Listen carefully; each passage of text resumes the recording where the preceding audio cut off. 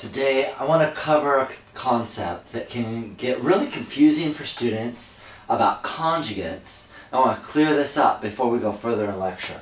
You already learned that the stronger the acid, the weaker the conjugate base. The reverse is true. The stronger the base, the weaker the conjugate acid. This is kind of like a teeter-totter. As one gets stronger, the conjugate gets weaker. As the original one gets weaker, the conjugate gets stronger.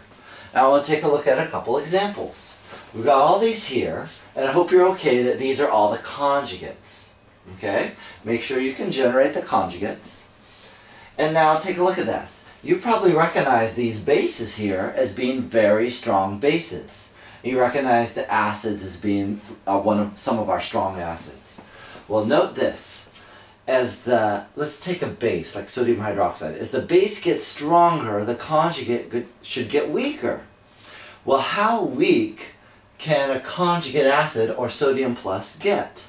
What's the weakest acid strength, if you think about it?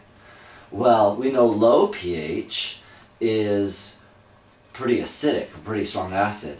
But we have a conjugate acid here that's really weak. So that means we have a relatively high pH.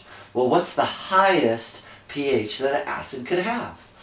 Well, in this case, the highest pH an acid could have is 7. What does 7 mean? It's actually neutral. And that's going to be true of all of these.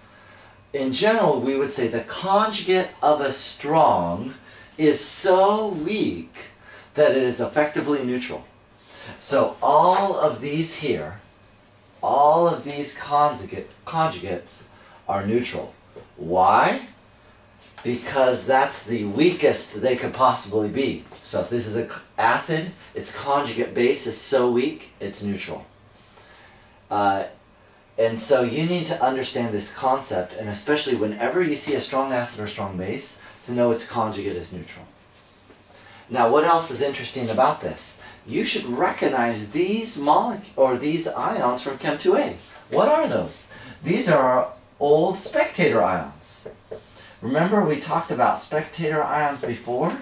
A spectator ion is something that is in the reaction but not involved in the reaction, and so we effectively cancel it out. But we didn't say much more about it. However, now you know what a spectator ion is. It's the conjugate of a strong.